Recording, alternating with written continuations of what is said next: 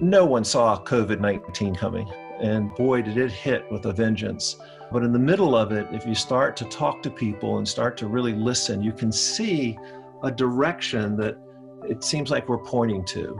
And when we look out past COVID-19 through the recovery phase and beyond, we see about 5 major trends that every business leader should be aware of right now and thinking about how do they leverage those. The first one is be resilient. I mean, change comes at us now every day at a magnitude we never expected before. So you got to be nimble, lean, resilient. Think about your durability of your business model constantly.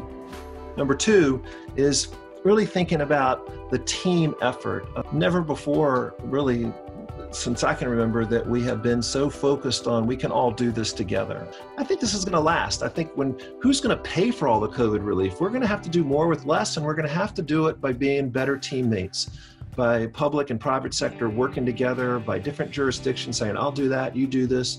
I think that's going to be a real sign of the future, a real ethos that we're all going to embrace.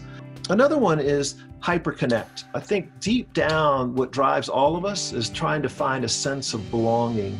And when you're in crisis, this feeling, it goes on overdrive. And when you're in the middle of economic uncertainty, people, especially after they've been asked to stay in their homes for a certain amount of time, just want to connect with one another.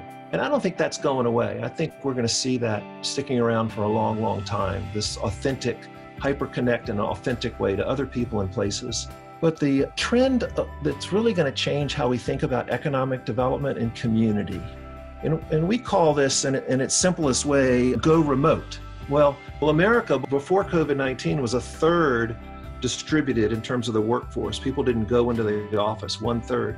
We thought it would get to 50% by 2030. It's going to get to 50% right after this thing's over. It just got turned on overnight. And fortunately, there were tools there that allowed us to really do what we do, but not having to go to the office. And I think that's going to have a really big implication for another trend that we're following, which is economic development is really going to shift more from business attraction to more talent attraction and being run more like a tourism campaign than a recruitment of business campaign. And so we're going to find people deciding to leave. I think the really high dense cities and large cities like New York and Chicago and San Francisco, and start to think about wonderful places to live that are less dense but have an incredible quality of life and actually a lower cost of living. And what we're going to find is that the more and more talent we attract with our natural assets and our incredible beauty and our temperate climate and our diversity and our spirit of inclusion makes our market an incredibly welcoming and diverse place. And I think all that's going to spell success for us in the future. We're going to have more and more people calling the 757 home.